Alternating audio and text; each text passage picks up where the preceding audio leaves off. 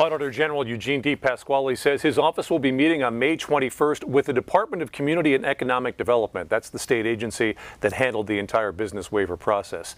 He says he wants to discuss the guidelines, the timing, and the consistency in how all the waivers were granted and whether or not any waivers were granted because of any outside influence.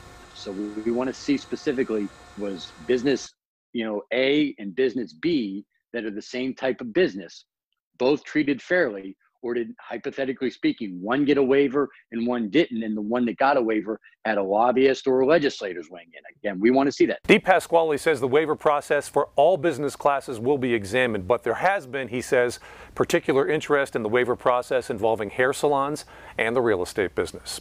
I'm Brian Roach. On your side, News 8.